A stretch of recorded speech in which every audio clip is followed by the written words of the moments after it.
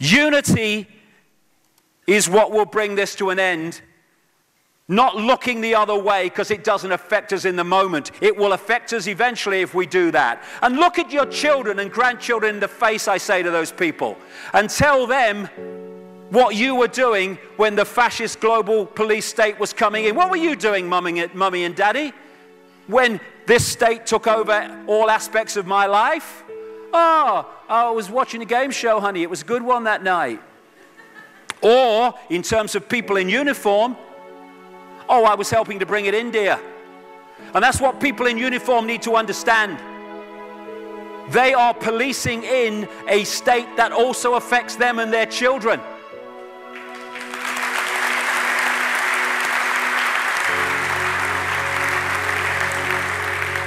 People in uniform, they think they have power. They have no power. The power is in the uniform. They're just there to animate it and do its bidding, because the uniform is just an extension of the state. The power of people in uniform is not in them, it's in the bloody wardrobe. That's where the power is.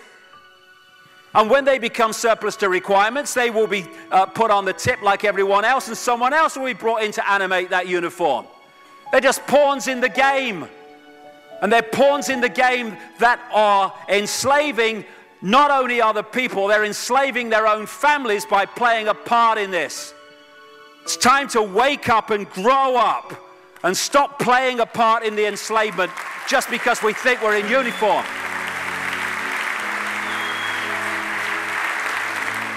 These people have families, they have children, grandchildren. But what is there to fear about them? Nothing. What is there to fear about authority? Nothing. We are consciousness.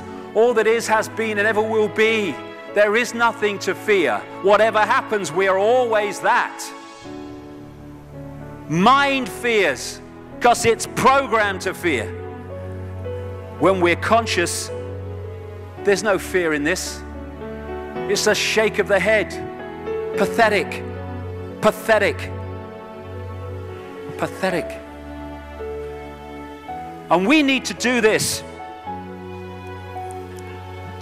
Compliance. We need to challenge that. Not with violence, not even with aggression. We just need not to fight it. We need to walk away, because without our acquiescence, it cannot survive. You know, when you look at a pyramid, we've been manipulated to believe the power in a pyramid is at the top. It ain't. The top of the pyramid is there because the rest of the pyramid's holding it up. We're holding this whole thing together.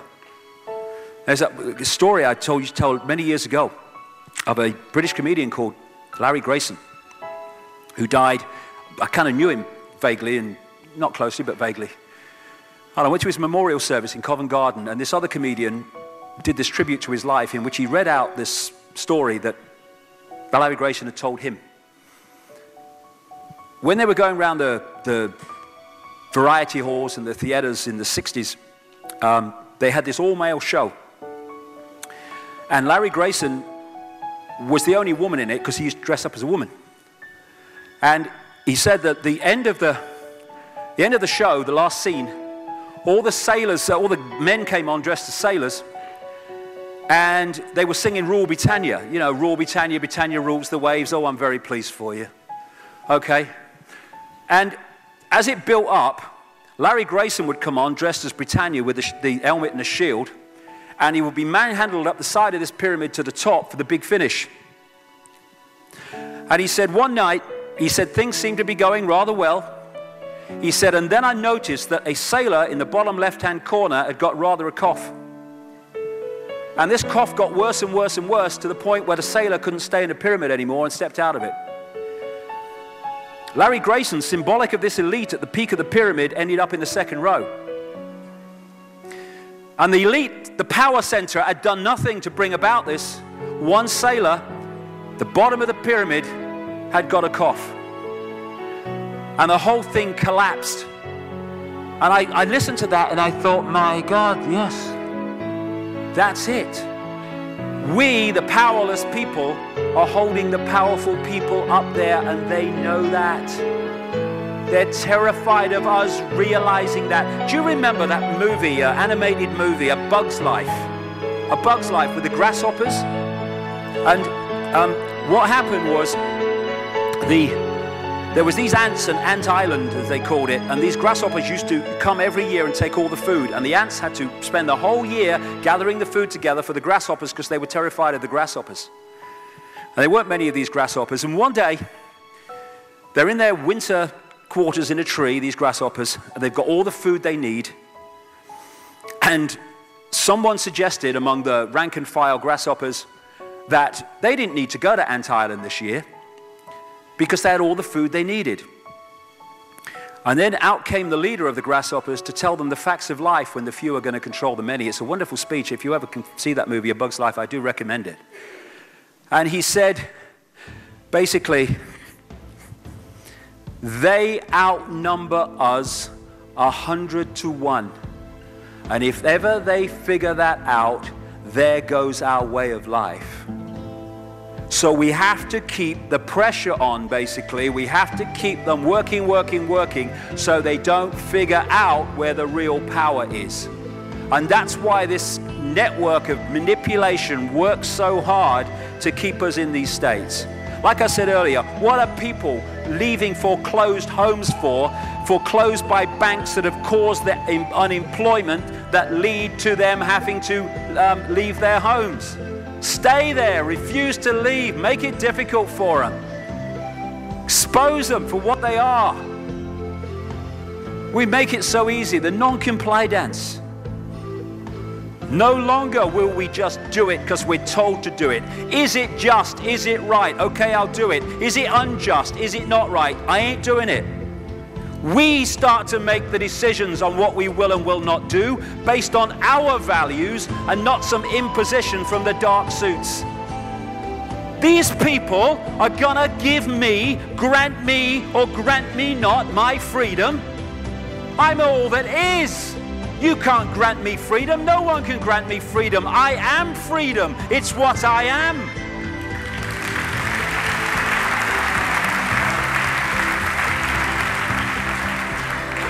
The big question, what would consciousness do? What would consciousness do in this situation? And when we ask that question, it really just changed the way we see the world. Not what would I do, mind, or fright. What would consciousness do? You know, this is a great line. If it's not right, don't do it. If it's not true, don't say it.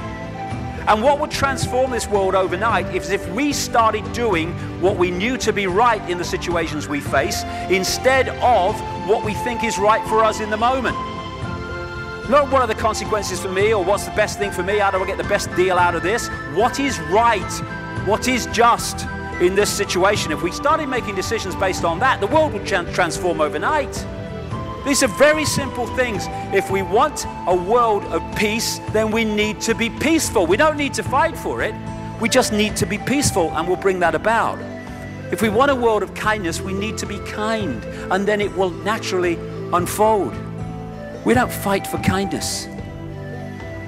As Martin Luther King said, it's a wonderful saying, piece of oratory. Cowardice asks the question, is it safe? Expediency asks the question, is it politic? Vanity asks the question, is it popular? But consciousness asks the question, is it right? And there comes a time when one must take a position that is neither safe, nor politic, nor popular, but one must take it because it is right. And when enough of us do that, what is right will manifest by definition. And we're in this position now where this vibrational change, this energetic change is taking place, where we can start cracking these eggshells, when we can start becoming the full magnitude of who we are, where we can be consciousness in the now, using mind to experience this reality instead of being governed by it, turning the key to let consciousness in. We're being offered this opportunity now. No longer can we say we didn't realize who we are, we didn't know we could do that. I was kind of waking up one day and I saw this earth imprisoned, and I saw this big lock and a key going in and being turned. I went on the internet just very shortly afterwards. I was looking for a picture, not this one, and that's what I saw. The picture I'd just seen in my half kind of sleep. And that's what we're being offered the chance to do now, to turn the master key called becoming conscious that will bring an end to this. It's being given to us, we just need to take it. And to take it, we need to say enough. Enough of being enslaved by these people, enough of being enslaved by our manipulated ignorance, enough of being enslaved by the fear of being who we are.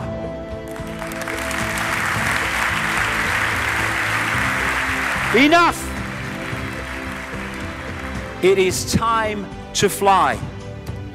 It is time to fly. Thank you very much.